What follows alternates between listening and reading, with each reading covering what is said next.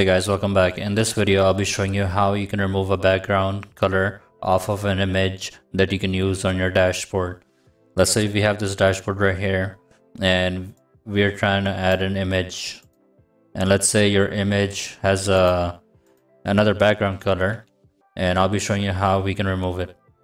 So let's go to our website, passingbi.com. Let's say this is our logo that we're trying to add in our dashboard.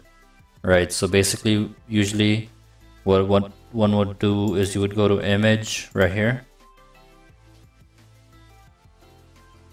And then it's going to ask you to select an image. Let's go to the desktop, select this image, and there we have it. As you can see that this image has a grayish background, but we're trying to remove all of it. All we're trying to show is this character right here and ignore everything else. So what you would do is, what I usually do is I open up Word and I drag in the image. I double click on the image, and then afterwards I go to remove background and I make this fit the entire part of the image.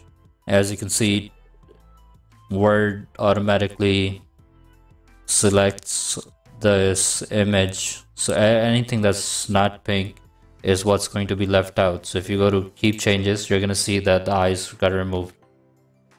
So if you want to keep the eyes, all you would do is you're going to go to mark areas to keep, click on these two eyes right here, and if you were to press keep changes, it's going to keep everything but what's highlighted in pink. Right, so the image right here, but we want to keep this right here also.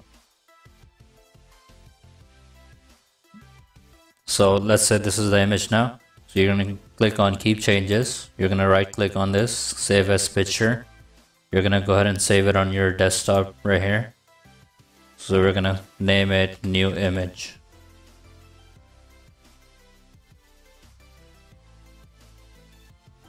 And once you save it, there you have it. So now all you would do is you're gonna go back.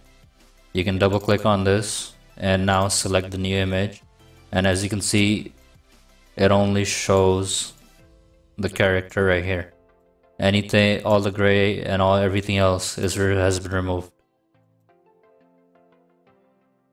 So this is a very useful image. A lot of people have been asking me how they can remove the background, so there you have it.